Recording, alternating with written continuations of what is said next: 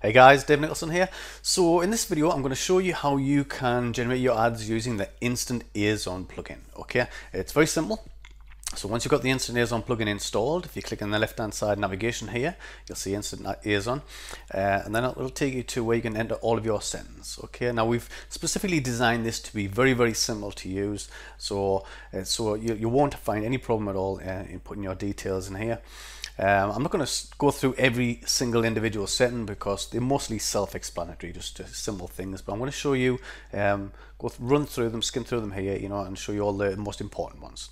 Okay, so the first thing, your JVZoo affiliate ID. You only need this if you want to include the powered by InstantAzon link, which will be placed below the ads. What that does there is that provides a link back to InstantAzon through your affiliate link. Okay, so anybody clicks on that and they go and buy InstantAzon, you get a commission. So you can click the link there to go and request to be approved. And once you're approved, just put in your JVZoo affiliate ID in here. So let's say, for example, it was 12345. Obviously that's not yours, but if that's what your ID was, put it in there like that, and make sure that checkbox is checked to include the powered by link. Okay, so Amazon Associates ID. Okay, if you haven't already got an Amazon Associates ID, you can click the link and go and get one. Basically, once you've logged in, it's dead simple. You'll see your Associates ID in the top left hand corner here. Okay, you can also create some tracking IDs if you want to create tracking IDs, but that's all you basically need. You need to grab your Amazon Associates ID and put it in there, just like that. Okay, select which country you want to display ads from. So I'm going to display them from the United States. And product search term. Now you can use product search term and category, or either or. Okay, so you can either just put a product search term in for anything you want. That's on Amazon, or you can select a category. Okay, so for this example, I'm just going to select a category. So I'm going to use DIY and tools. Okay, so display settings. If you want to display images, like I said, most of these are self-explanatory. Just check boxes and drop down menus. So very simple. If you want to display ratings, incidentally, the ratings are disabled on the preview, which is at the bottom of this page, but that's just to obviously speed up the preview. Okay, so you'll see those already when the site goes live. Okay, so columns and rows. Basically, columns is obviously the vertical, so how many columns you want, and rows is horizontal, so how many rows you want. So that basically decides on how you want your ad block to look. Okay, so I'm going to use, for this example, I'm going to put something that's going to go in a sidebar. Okay, so I would have one column and maybe 3 rows. Okay, so that'll do 1 column wide and 3 rows high, block of ads. Check that box to randomize the product. So every time the page is refreshed, they will randomize and display in a different order. If you want to choose that. How you want to align it, whether center, left or right.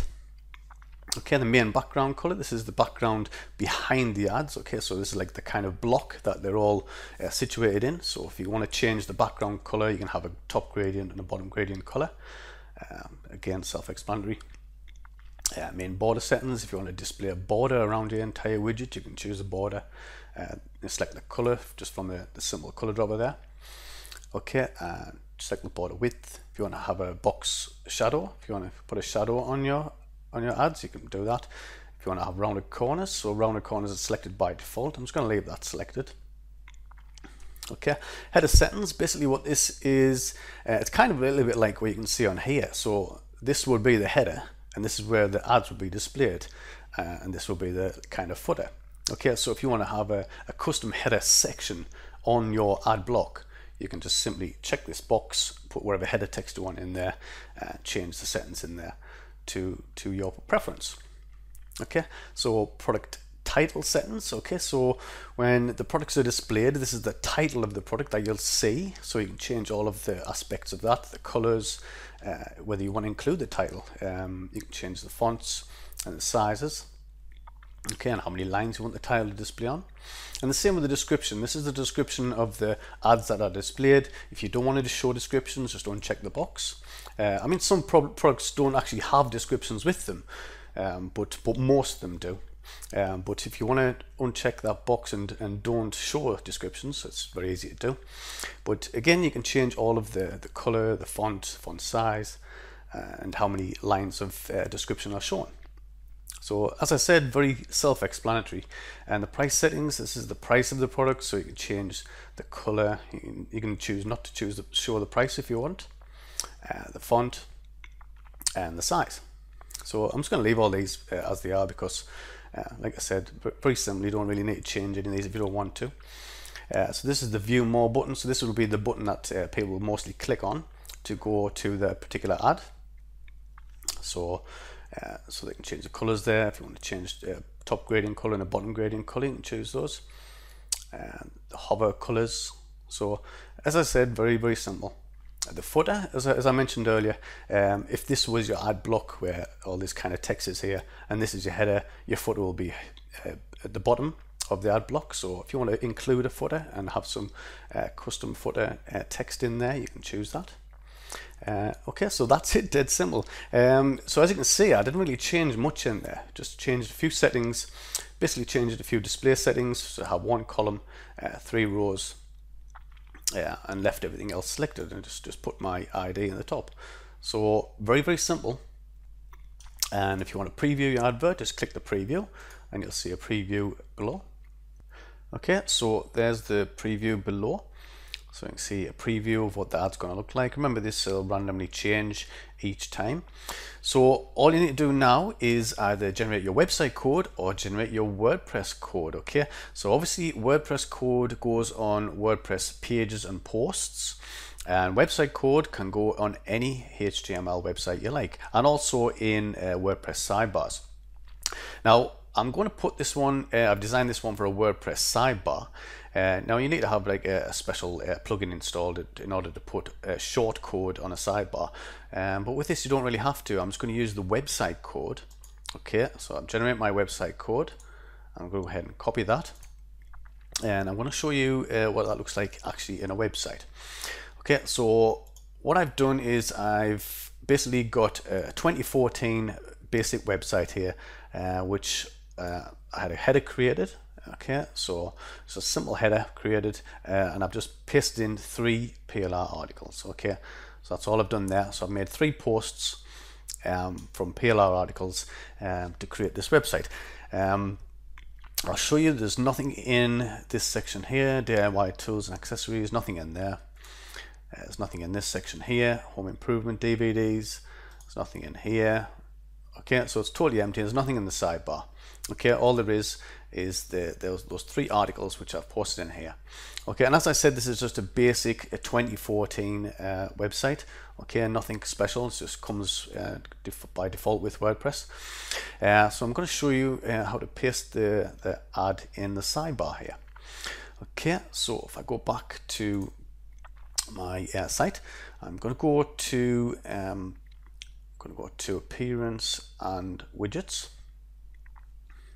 Okay, now in content sidebar, all you need is a simple text widget. You just grab a text widget from there, and you see there's nothing in here whatsoever at the moment.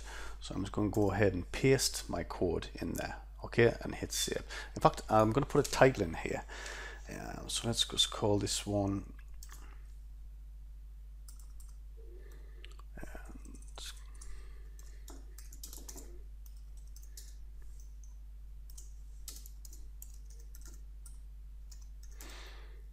I'm just going to call this one DIY tools and accessories. Okay, just give it a bit of a title. You don't need to actually have a title in there if you don't want to. Hit save. Okay, so that's that done. Now if I go back to the site and hit refresh, boom, there they go. Okay, so we've got an instant sidebar, and there's the power by. Remember I said if you want to include that will go to through your affiliate link to InstantAzon. And if anybody clicks on any of these, that will take them to the Amazon website. I'll just show you that one. Okay, straight to the Amazon website where they can buy them there through your affiliate link. Okay, so dead simple. Remember, you can do this in any blog, any website, any HTML website you like. Okay, so that's a very, very simple way to monetize any website. That's just a sidebar. Okay, I'm just going to show you another little, I'm going to fill out these 3 blank pages what I've got here. So because I've got nothing in DIY tools and accessories, I've got nothing in home improvement DVDs, and nothing in home improvement. Okay, so I'm going to go and just fill out these pages very quickly using the Amazon plugin.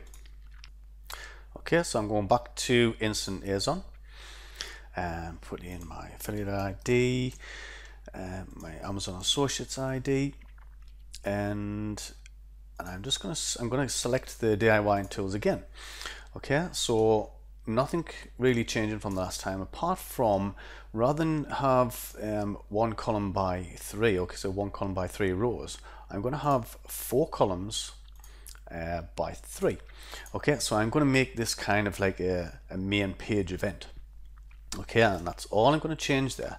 Okay, I'm not going to go and change any of the other settings, not needed this time, but you can if you want to. Okay, I'm not even going to bother previewing it because I know it's going to be fine, but I'm just going to go ahead and generate the WordPress code. Okay, so there you get a unique WordPress code.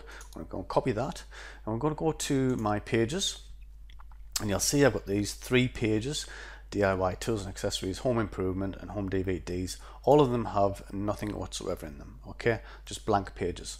And all I'm going to do is paste my WordPress shortcode in there and click update. Okay, so obviously if you create a new page, just create a new page, put a title in there, and paste the code in, and that's it. So now if I go back to my demo site and I'll show you the DIY tools and accessories page. So if I click on this now, boom, there we go. We've got an instant store. I've got the sidebar here with my DIY do-it-yourself. It looks like do-it-yourself makeup kits in there, but I suppose DIY means anything in do-it-yourself. So we've got loads and loads of DIY stuff here, and all of these linking back to Amazon website through your affiliate link. So I've got an instant store in literally seconds there. Okay, so that's that one page done. I want to go ahead and do these other 2 pages just to show you how quick it is. So we've got home improvement DVDs. So I'm going to go back to my InstantAzon, and let's do home improvement DVDs. Get my code. Okay, so let's do. Now what I'm going to do here is I'm going to put a search term in here and choose a category. So let's do home improvement,